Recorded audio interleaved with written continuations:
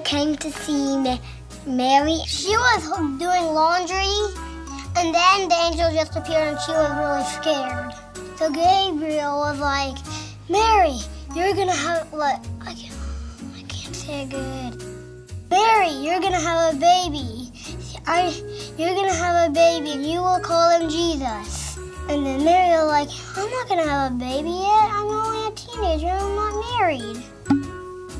Then the angel Gabriel told Joseph that Mary is not lying. You are having a new baby. And so they met up. They went to Bethlehem, which was Joseph's old town. They ride a donkey. I don't know. A camel. Oh yeah, a camel. She said, this donkey's fast. They tried to go to a hotel and they asked the keeper for a place to stay. The keeper said, We have no rooms. Literally, no rooms. So Mary and Joseph walked away sadly, but then he said, the only place here in Bethlehem that you can stay is a stable. And then he just pointed the way and they followed. When the shepherds were taking care of the sheep, then they saw angels. The angel said, a new baby is getting born, who is King of the Jews. The angel were singing.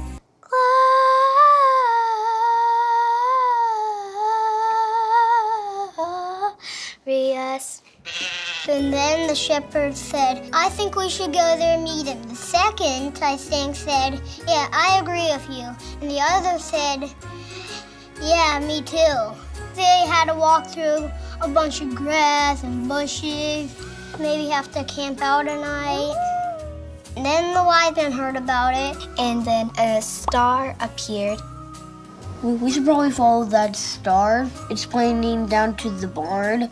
So maybe we should follow it. Maybe. So the wise men went to Jesus. They gave them gifts. A stuffed animal, like a hippo one, that I have at home. Some diapers, and some wipes, and some milk, some shoes, some Jordans. Gold ring and Latimer. And I don't know how I would survive in that barn. Too stinky, too crowded, and ugh.